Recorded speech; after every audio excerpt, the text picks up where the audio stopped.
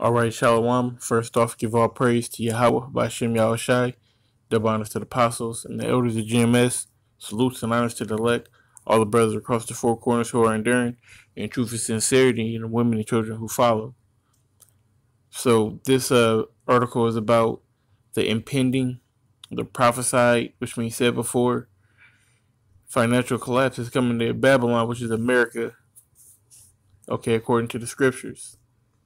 This article is from scmp.com.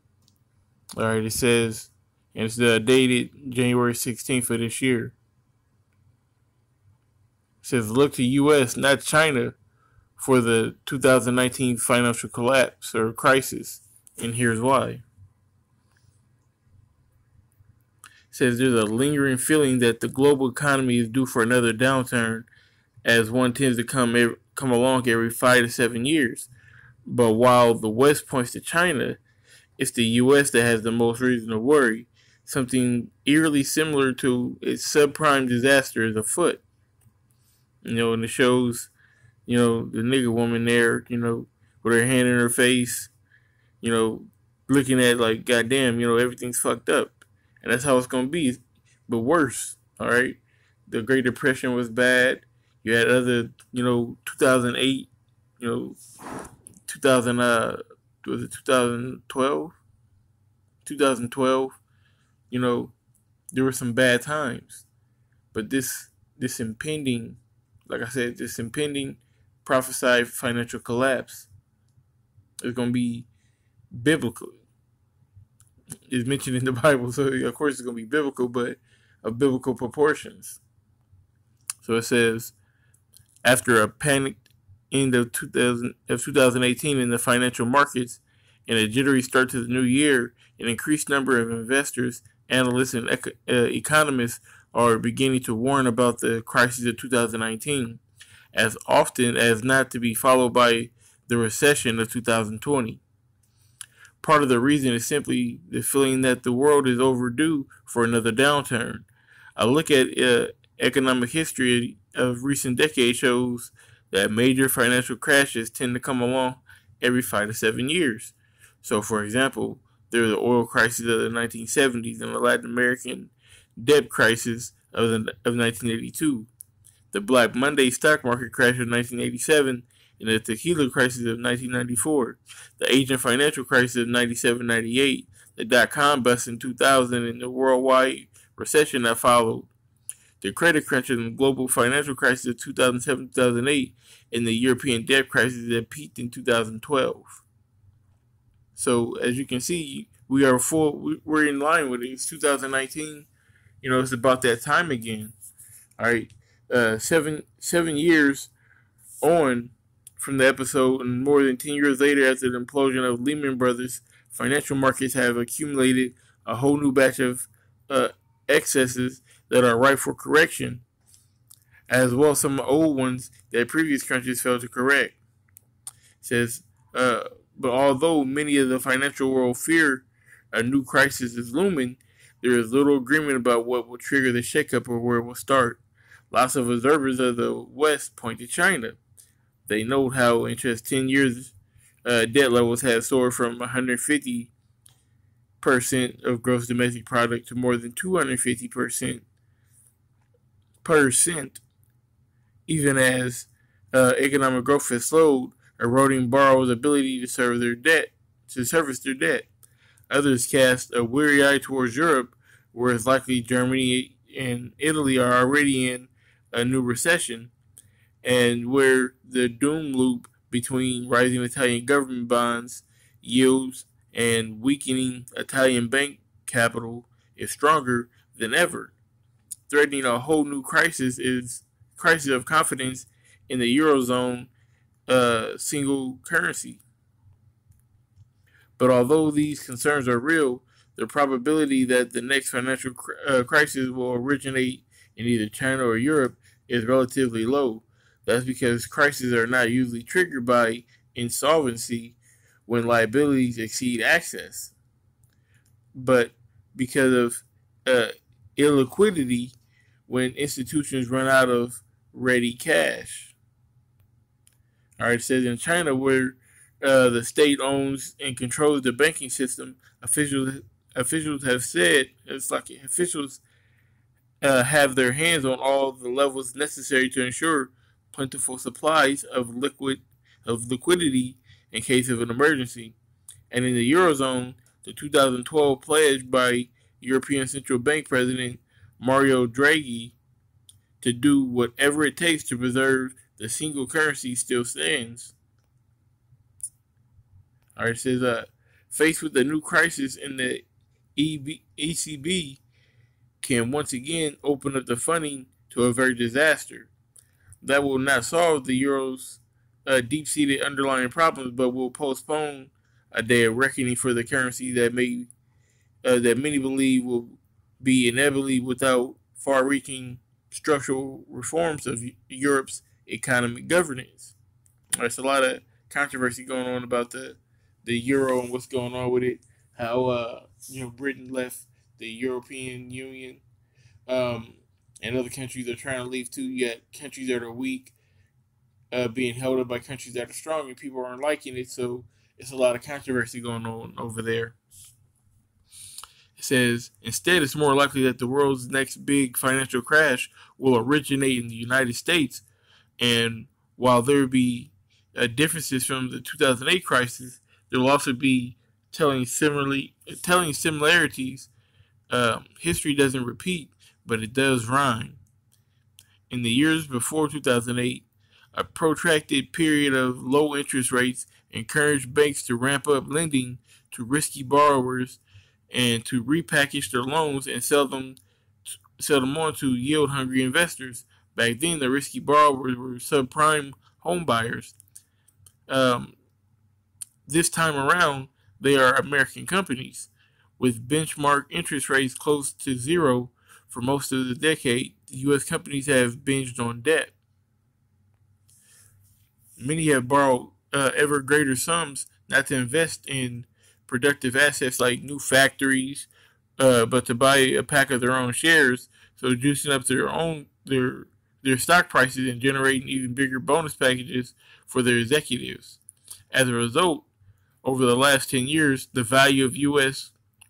Corporate bonds outstanding has tripled from about 2.5 trillion to 7.5 trillion, and that amount, roughly 45 cents is rated triple B, which is one grade above junk. So yeah, America did have that triple A standing. Now it's down to a triple B. So I mean, when you go to school and you get B's, that's acceptable for you.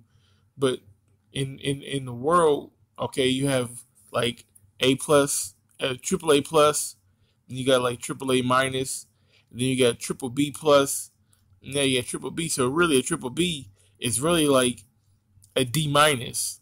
When you're looking at it, it says that's not all. Since the 2008 crisis, there has also been a boom in so-called leveraged loans to high-risk corporate borrowers, with the market doubling in size from 550 billion to around 1.1 trillion. And most of these loans have been repackaged and sold onto investors as collateralized debt obligations, such as subprime mortgages, were repackaged and sold in the 2000s. So basically, they're doing the same thing that they were doing back then, except for back then they were giving people who couldn't afford homes. Now they're making bad loans to businesses who were just using those funds to make their pockets fatter, opposed to actually putting the money in the factories, building the factories up, and spreading the wealth. So basically, the market is going to correct itself. Okay, their chickens are going to come home to roost, so to speak. All right, the same thing that was going on back then is happening right now, and it's going to manifest, and all that's going to lead to Jacob's trouble and the chip eventually. I'm going to get a couple scriptures. Let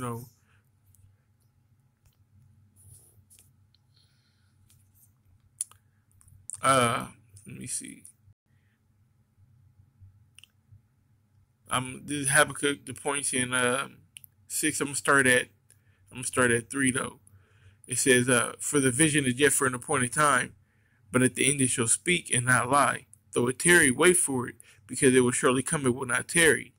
Okay, the vision is for an appointed time. The prophecies are going to happen when they're supposed to happen, in order that they're supposed to happen. And though it seems like we're waiting for a while for America to collapse, for the chip to come, for the martial law, and so on and so forth, we've been waiting for it. We've been speaking these things for years. It's going to come. We just got to keep waiting. It says, behold, his soul which is lifted up is not upright in him, but the just shall live by his faith. Okay, the so-called white men, these Edomites, all right, there's not one that's righteous out here. No, not one. Okay, they're our enemies.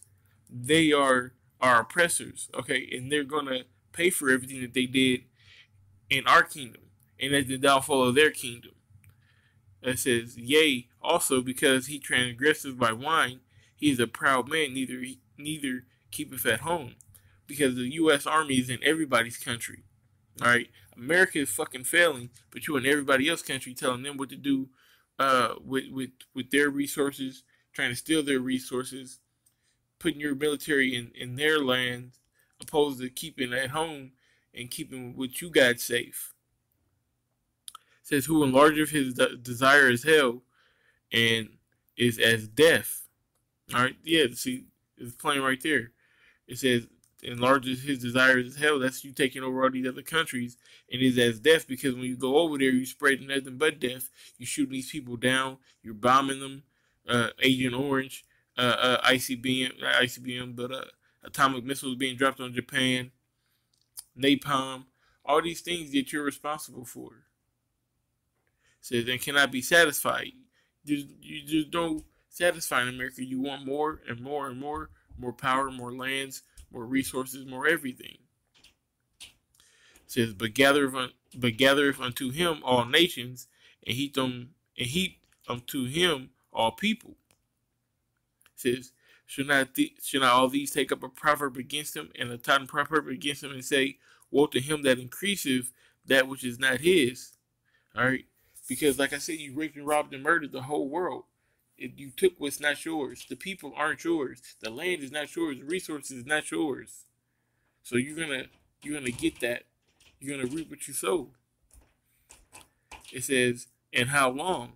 And him that laden himself with thick clay. All right, that thick clay represents the debt that you have. You're selling debt like you did back in 2008. The debt clock is at 21 trillion, somewhere in that area. You can't come back for that. There's no bouncing back. All right, you can't keep owing money and owing money and owing money and owing money. The government is shut down.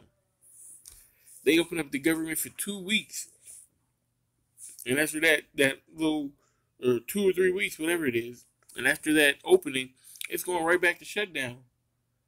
So people, they think that they can see, the other side of the tunnel, or the light at the end of the tunnel. It's about to stay dark.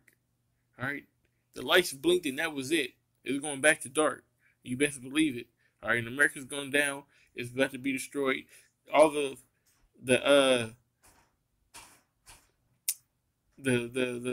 financial geniuses and the people who look at the stock market and all that, they said at the beginning of the article that they believe America is about to have a big collapse. They believe it. How come you can't believe it? Because you don't want to believe it. The scriptures say it. The men of the Lord say it. So, it's about to come to pass, whether you want it to or not. But with that being said, call law. That's all praise to Yahweh by Shem Yahshai. Double honors to the apostles and the elders of the GMS. Salutes and honors to the elect, all the brothers across the four corners who are enduring in truth and sincerity, and women and children who follow. Shalom.